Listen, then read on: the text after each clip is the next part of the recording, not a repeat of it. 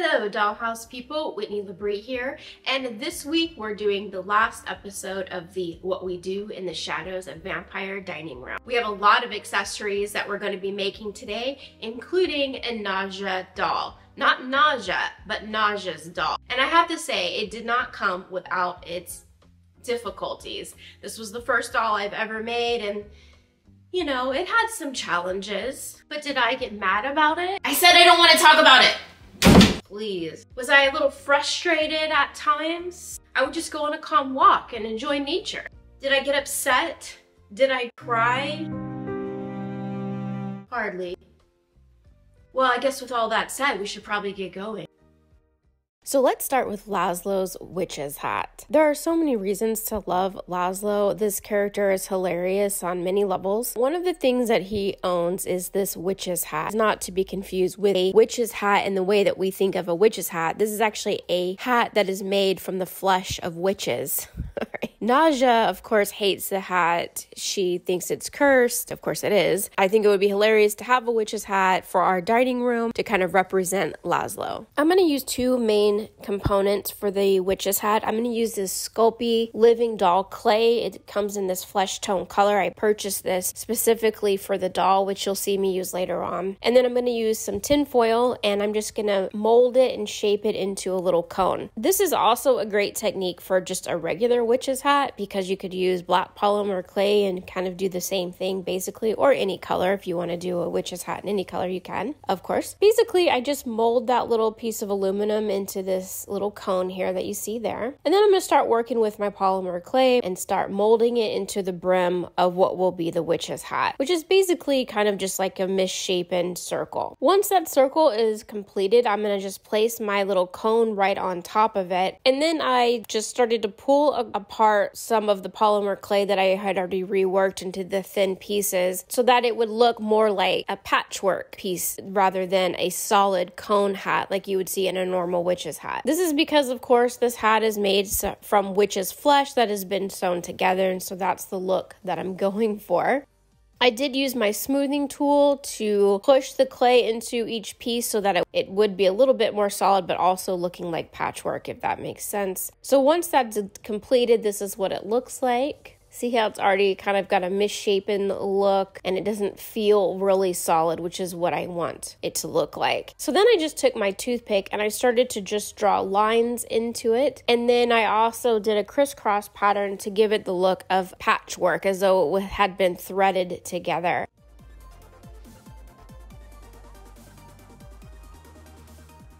And right now it's all going to be the same color because I haven't added any pastels, but this is what that's going to look like when you just have the imprints with the toothpick. And I did add a couple little warts here and there just because I thought that would add some interest. I actually have no idea if that's in the hat, in the real hat, but it just felt like something kind of fun to add. And gross and fun. Now that it's done, I haven't baked it quite yet. I'm going to go ahead and grab some pastels. I grabbed a fleshy colored tone here, and then I also grabbed a couple different browns. So I'm going to do that fleshy color, that orangey kind of color that you're seeing there. I'm going to go ahead and coat that pretty well.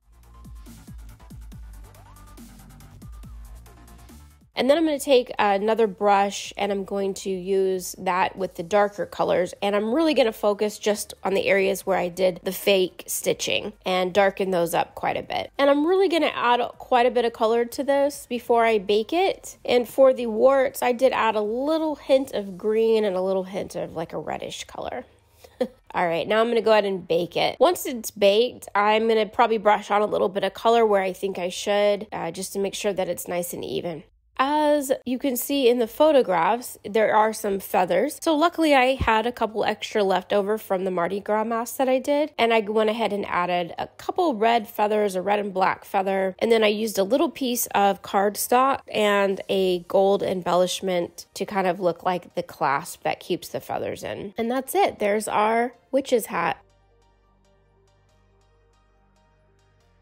Now I'm going to modify a filing cabinet to represent Colin. Colin is an energy vampire. What I love about this character, or this vampire, is that he's the only vampire that I think I've actually met in real life. He sucks the life out of you, and I don't know if you've ever met people like that just drain your energy. They're just exhausting to be around. I'm just going to assume that they're energy vampires moving forward in my life. Everything in his life is khaki and gray, and next to his bed is this filing cabinet. And I just thought it was a perfect piece to represent Colin because it's going to go in the dining room, which it feels like it doesn't belong, which is the same with Colin's character. He kind of feels like he doesn't belong, even though he's absolutely perfect and does belong. So that basically all I did, it was a simple modification. I just took this wooden filing cabinet that I already had, and I went ahead and sanded it and got off all of the satin finish. And then I took my acrylic elephant gray by Apple Barrel here, and I did several coats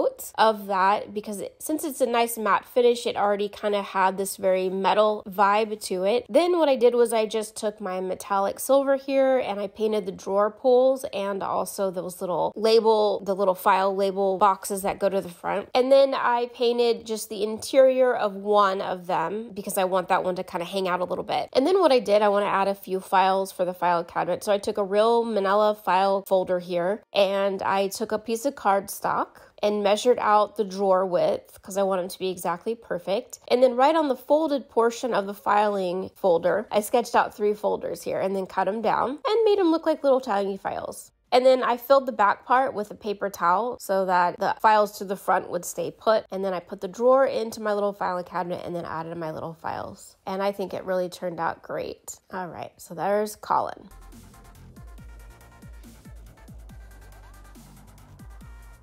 Since the opening credits show us all of these really fabulous photos of all of the vampires from the past all the way up to the present, it only seems fitting that I should have some of those in this vampire dining room. You're dead and out of this world. Basically, I'm sure that most of you know what I'm going to do here. I've just printed up some pictures, some of my favorite ones, and then some of the original cast from the movie also, because I need at least one of those in there. I went ahead and glued them to some cardstock, put those against some frames that I already had, except for one which I had to make. Now, I do have many other photos that I want to include in this room that are just vintage pictures and some other cool stuff. So I'm just going to do a few of these. I did a small picture of Colin also more as a Polaroid so that I can include that too. I did seal in all the tops of the pictures with some clear glue. I used just a clear Elmer's glue, but Mod Podge is actually better for this. So you could use clear glue or Mod Podge. And then you can see here, this is what they're going to look like. After I finished painting the frames, I added a little bit of extra gold paint to them. And of course, you can see that the paint and glue is still wet in these, but we will definitely make sure they're dry before they get hung up in the vampire dining room.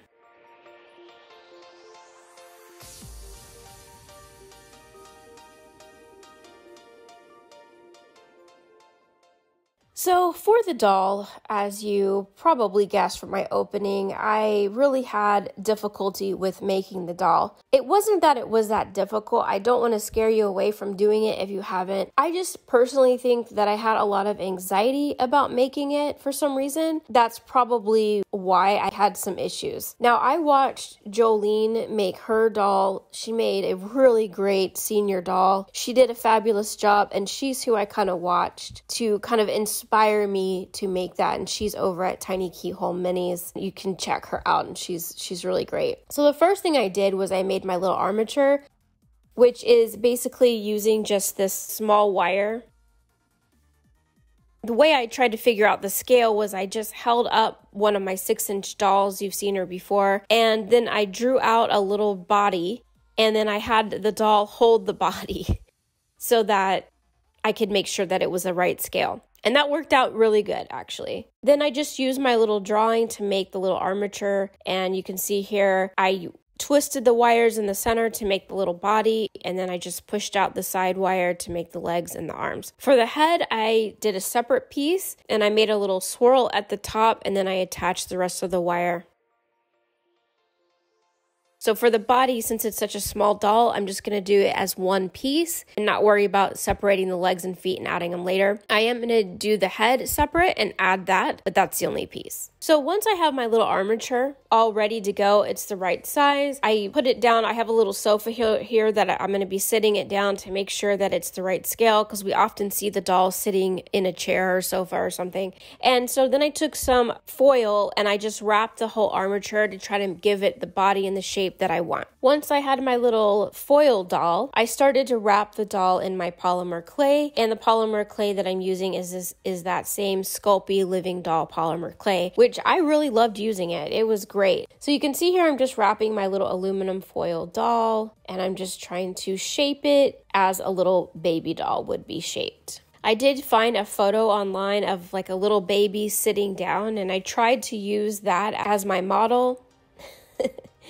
And I felt like the doll just kept looking like almost like a little bear. And I wasn't going to add a lot of details to the hands or anything like that, being my first doll. I just really wanted this to be very simple and more like a cartoon, because I feel like the doll looks more like a cartoon than it does an actual person. So you can see I'm just setting it down, making sure that it's right. The body looks horrible, you guys. It looks so bad. The one arm is bigger than the other arm. I went back, I tried to redo it. I just kept getting frustrated, and so it is what it is, which is fine. I'm just like, whatever, I'm going to put clothes on it anyway. I don't think that we're going to be able to tell that much. Now for the head. I basically have a round little ball here, and I sculpted this head. It took me forever. I did like 3 faces, and somehow I managed to sculpt the Monopoly guy perfectly, which of course looks nothing like Nadja's doll. So I trashed the face and I redid it again. And even though somehow this face looks like Sloth from the Goonies, this is the one I'm going to stick with. And this face, the eyes are too far apart. But I was like, you know what? I don't care anymore. I'm just going to do it. So the shoes there that I've added, those are little tiny doll shoes that I purchased. Those are Mary Jane's, and they are metal. So I did put polymer clay inside those, and then I just scooted the shoe right up to the little doll legs, and then I baked it just like this. I did add a little bit of color to the doll face. Before I baked it, I just added a little flesh color, and then I did a little bit of blush on the cheeks. I didn't paint the body black until after it was baked, just to be clear. Then I found some remnant lace, this black lace at the store, the hobby store, and that's what I'm going to be using as the clothes. So I'm going to go ahead and add some clothing. It took very little ribbon, obviously, to clothe her, and I did use Aleene's fabric glue to just glue it on. And I did it in layers. I did one at the base to kind of look like a skirt, one around the midsection to look like the upper part of her little body, one around the neck to give her a look of like a high necked lace top, and then a little bit around the arms also. And there's her the glue is still wet, but there's her little dress. Okay, now I did a combination of acrylic and chalk paint for the face. I really wanted to give this doll a little bit of a side eye because she often has a little attitude, and so I did give the doll a little side eye, which I think that's super cute, but you can see the one eye is just like way over to the side. It just, you know.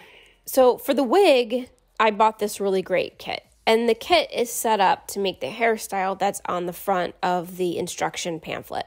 I'm going to have to do something a little bit different because the doll has the same hairstyle as Nadja with the long curls, the bangs, and then the 2 cones on the top. So that's what I'm going to try to pull off. What I did love about this instructions though, they were spot on. They're very detailed. It tells you everything that you need. And so I'm just going to have to modify it a little bit for the doll that I have. And so far I'm so disappointed that I just can't wait at this point to get started on the hair. So anyway, it comes with quite a bit. You could do several dolls with the amount of hair that this kit comes with. All right, so the first thing it says is to go ahead and wrap your doll in plastic wrap in the clothes to just protect them from the glue and spray, which I did.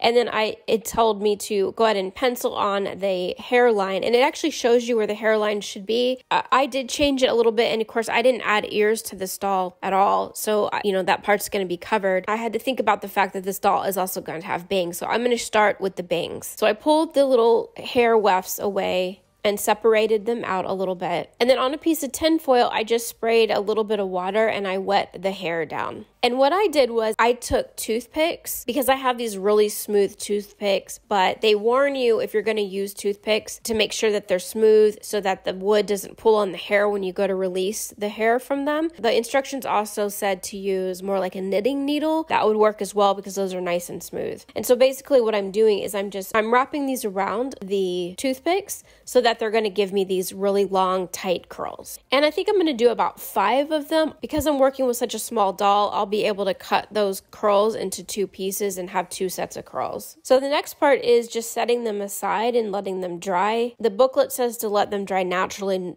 and not to dry them with a hair dryer. So I just went ahead and set them aside to dry naturally. And while those are drying, I'm going to go ahead and start with the little bangs here. So basically, I just took the straight wefts of hair that I have and I glued it directly on to the front of the doll, glued them down. I made a little glue line where I figured the bangs would start in a natural hairline, and then cut them to the size to go up and kind of around the doll's face and around her eyes. And at first, before the cutting, she looks straight like she's out of the Ring from The Girl in the Well, if you know what I'm talking about. And then I've cut them down and I kind of glued them down to her face. And there she is with her little bangs. And then on the back, she just looks like a little balding monk. All right, now for the cones for the top of her head, what I did was I took 2 toothpicks, the pokey part of the 2 toothpicks, and I added a little glue. And then I took some hair wefts and I just wrapped them around the very tips of the toothpick to kind of give them a look of a cone.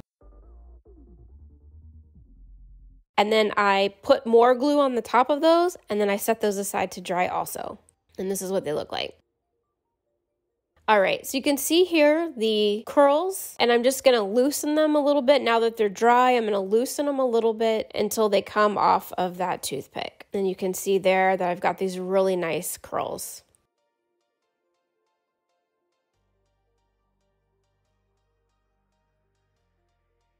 So I just went by the pencil line, I added the glue, and then I added all my curls, all my little curly hair. And then once that's all in place, I went ahead and cut the tiny little cones off the tip, and then I added them to the very top of my little Nadja doll head.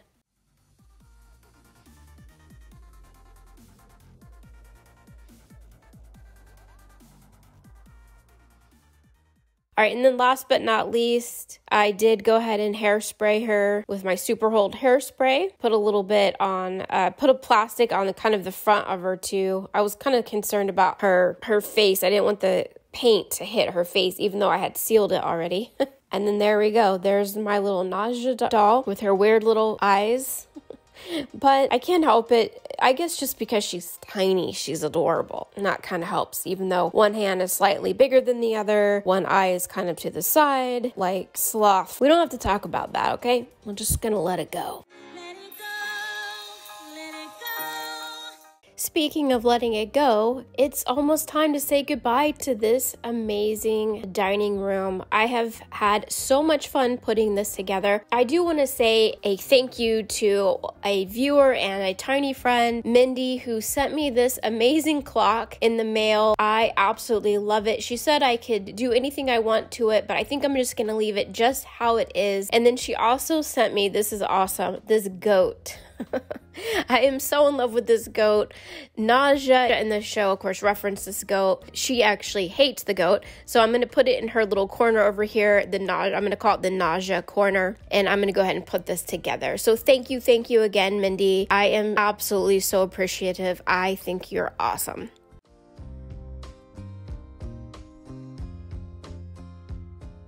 Now, if you haven't already subscribed, go ahead and push that subscribe button. Don't forget to push notifications so you don't miss any other videos.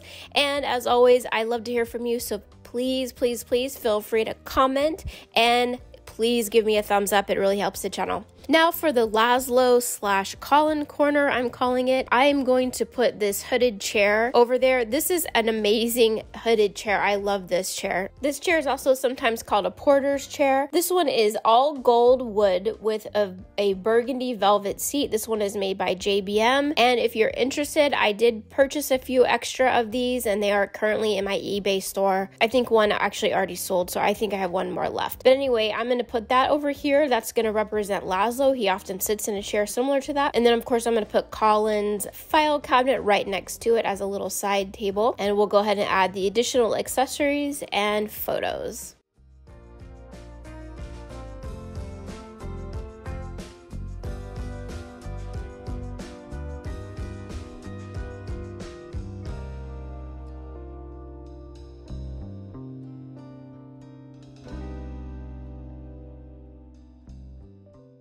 All right, and for Nandor's section over here, we've already seen the coffin in the last episode. I'm going to go ahead and place it here, a little side table for him, and some great accessories, including, of course, his own photo.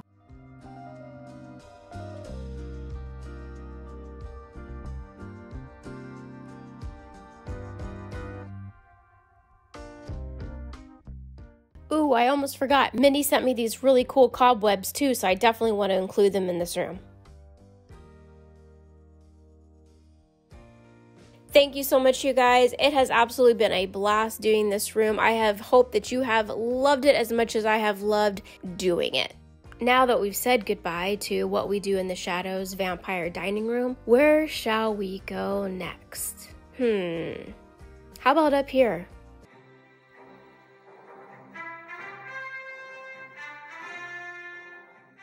Expecting someone else?